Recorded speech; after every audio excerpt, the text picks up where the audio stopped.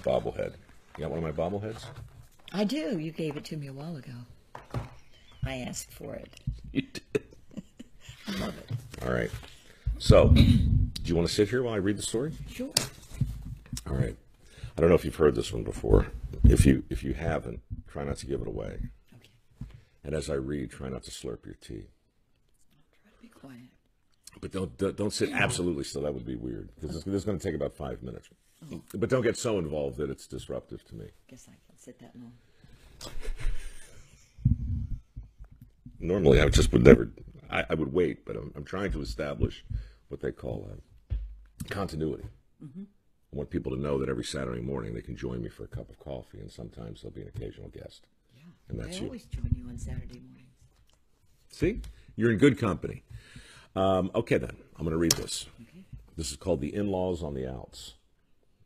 And don't read over my shoulder. Okay. And don't slurp your tea. Okay. And no sudden movements. But relax and be casual. Here it is. The Millers knew that Loring Johnson would be the perfect son-in-law. Bright, handsome, ambitious, and best of all, Methodist. So when Loring proposed to their oldest daughter, the Millers rejoiced, because they knew they were getting more than a son-in-law. They were getting a Johnson. T.C. Schnebley, on the other hand, was another story.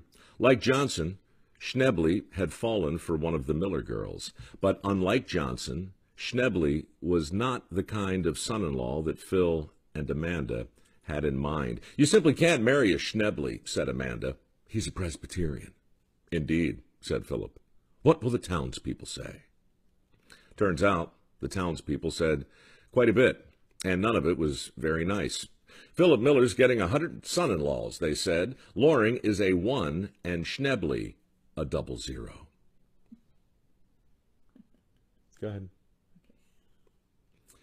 Nowadays, true love might be non-denominational, but back in 1901, the Methodists of Gorham, Missouri found themselves surrounded by encroaching Lutherans, Baptists, Episcopalians, and Presbyterians. So, even though their daughter said, I do, the Millers said, we don't, and young Mr. Schnebley found himself at odds with his new in-laws. For nearly 4 years, he tried to win them over, but nothing could assuage their disappointment or temper their disdain. Ultimately, Amanda Miller shunned her own daughter, and the pain and strife became too much to bear. With 2 small children, the Schnebleys yearned for a more peaceful existence. They dreamed of a quiet place, a place of solitude and beauty. But where? One day, T.C. received a letter from his brother, raving about a faraway place of unsurpassed tranquility. Ellsworth Schnebley was a frail man and required a climate that suited his weak condition. Apparently, he'd found it. A lush, verdant canyon in the high desert with clean air and a fast-running mountain brook surrounded by breathtaking buttes and monoliths. The Schnebleys fled Gorham with all due speed. After connecting with Ellsworth, T.C. homesteaded 80 pristine acres and quickly fell in love.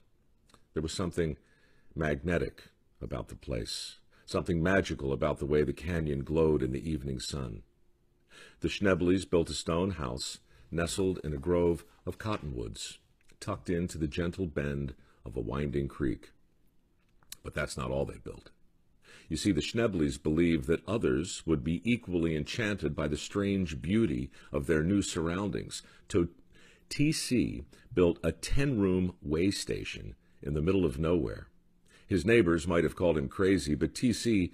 didn't have any neighbors, so he built a road that ran all the way to Flagstaff. And sure enough, the people started to come. They came for dinner and stayed for the night, luxuriating in the tranquility of the quiet canyon and marveling at the serenity. One day it occurred to T.C. that his guest might extend their stay if they could send and receive mail from his little bed and breakfast, so T.C. applied for a post office permit. After many weeks, T.C. got a response from Washington, D.C. Dear Mr. Schnebley, it read, we are happy to set up a post office in your home, but regret to inform you that Schnebley Station is too large to fit in the cancellation stamp. Please select a shorter name for consideration. T.C. read the letter to Ellsworth, His brother said, "Why not name the post office after your wife?" T.C. turned to his wife and said, "How would you like a post office named after you?"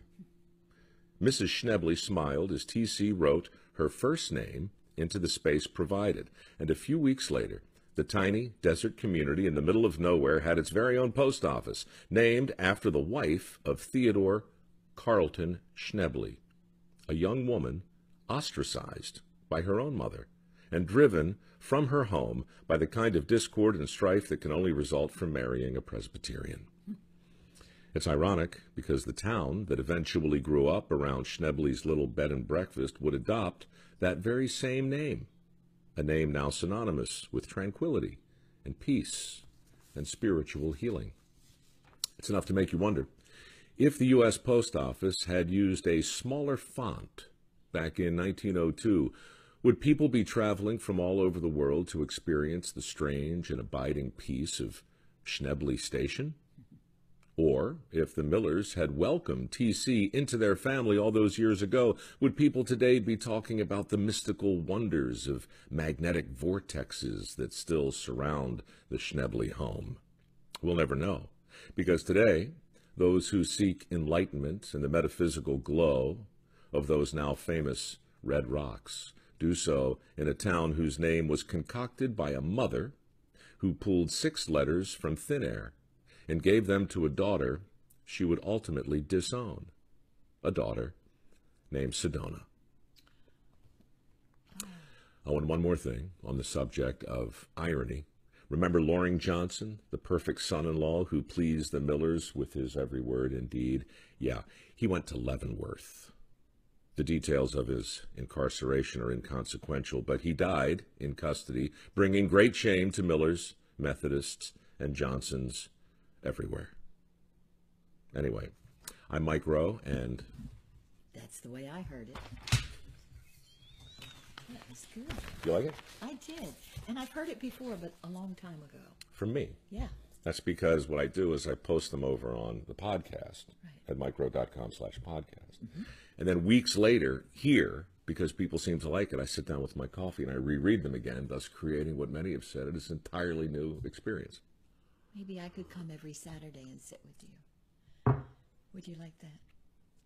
That sounds great. Of course. You can stay as long as you want. You'll be leaving with one of these, an original Lindsay Dahl.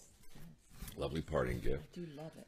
And if you'd like one, you'll be encouraged right now to overbid dramatically in the coming week for this, as well as my purloined bathrobe from the, what's the name of the hotel again? Oceana. I was testing. It's great. So a bathrobe and a piece of original art in the likeness of my dog. What'd you think? It was fun? That was fun. I can't wait to hang this on the wall. It's going to be great. Yes, I do love it. And That will be exciting. And I'm gonna read your book this weekend. Okay. My mom's written a book. She just sent it to me. I'm gonna read it. I can't wait to see. I hope it's good. I swear I can't bring myself to tell you it's not. I know, but I want you to be honest. I know, but I mean I know it's going to be good. But if it's not, how do I handle it if it's not great? Well, just tell me that it's good, but it could be even better if I spend a little more time on it. But I think it's ready. This is the kind of honesty my mom and I have always enjoyed. It's going to be great. I can't wait. And then we'll get it published, and then we'll auction it off, and it'll be good. Any final thoughts before I hit end? No, but this was fun. Thanks for inviting me. You're welcome. And when are you leaving again?